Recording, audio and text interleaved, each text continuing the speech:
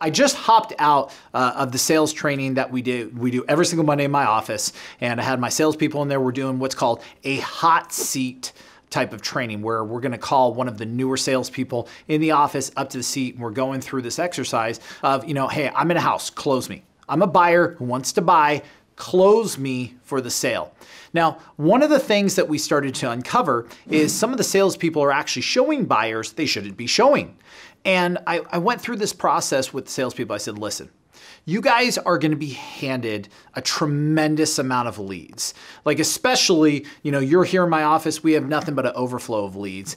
And even the coaching students I work with, the most common issue is, hey, we've got too many leads. How do we figure out who to work with first? And this is what I started to break down for the salespeople, because you know what? I'm actually just going to give the real life experience we went through. So agent is up there in the hot seat training. The first question I asked him is, how many leads do you have?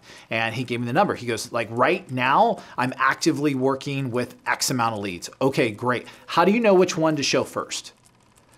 He didn't really have an answer. He goes, the ones that are probably the hottest. Okay, how do you know who those are? So salespeople, especially in the real estate industry, have a tendency of trying to convince every person that they get on the phone with to buy or sell real estate with them. They have a tendency of trying to convince every single buyer they show a house to, every single seller they meet with, to buy or sell with them, rather than doing what professionals do. Professionals, they sort.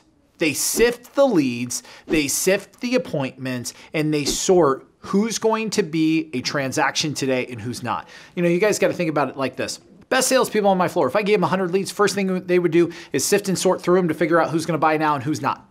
They're going to find the 5 to 7 who are going to buy. They're going to be focused on the 5 to 7 rather than the 93. They're just going to be going through and getting rid of the 93, to 95, and they're going to focus on the 5 to 7 or 8 who are going to buy right now. And that's what you guys got to do. If you're generating lead flow or being given lead flow, and you're going through and you're just getting new leads, and you're like hooked up to the drug of like new lead flow each and every day. And every time you get on the phone with a buyer or seller, you're trying to go, okay, I've got to convince this person to meet with me. I've got to convince this person to get a listing appointment. I got to convince this person to, get a buyer consultation, whatever it may be. That's the opposite approach that you want to take. You want to sort them. You're asking them questions over the phone to figure out, is this someone I want to meet with or not? And when you're out showing them houses, especially the first time you take a buyer out to show home, you're trying to figure out, is this someone I want to work with or not? Guys, you got to sort, and you got to sort fast. The faster you sort the lead flow, the faster you sort the prospects to figure out who's closest to the bottom dollar.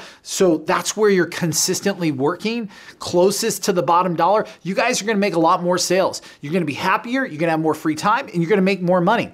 Just remember this, amateurs, they convince.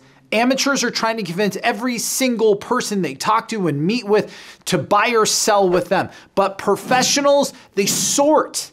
They sort, because professionals know this is truly a numbers game. I've gotten all the training that I'm needing right now. I know how to convert a lead to a face-to-face appointment. I know how to do the buyer seller presentation. I know I have the sales techniques. I have these things. Now it's my time not to try and convince everyone to do business with me, but to convince the 5 to 7% that will become sales. I just really want to get good at the 5 to 7% rather than focus on the 93 who won't buy. Amateurs convince, professionals sort. So become a professional and get really good at sorting your business.